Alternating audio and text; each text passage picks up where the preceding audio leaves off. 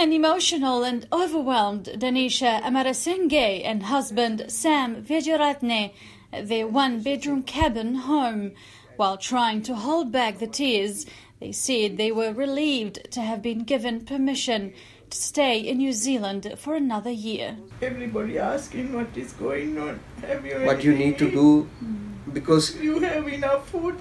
They asking because this is the hard time. Anyone like this situation, the emotional heart.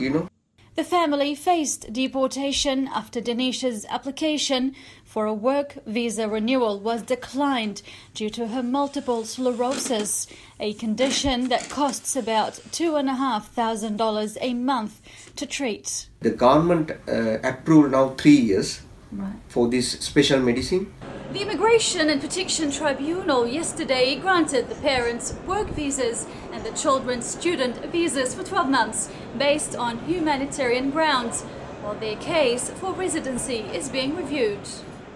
The couple's 3 boys, Subat, nearly 13, Sanat, 9 and Binat, 10, are already back to school in Queenstown.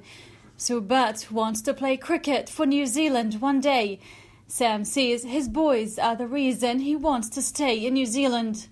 They have a lot of future plans. My small son, he said he need to be a doctor, he need to look after me. And second son also, I asking him to be a pilot and go to the New Zealand Air Force.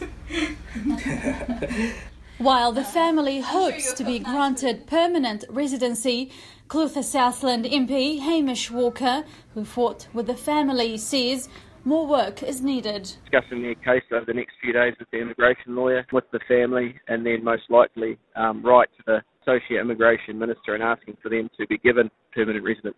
The family can breathe easier now as they wait for their work visas to arrive and start work again. Meena Amso, This South Today.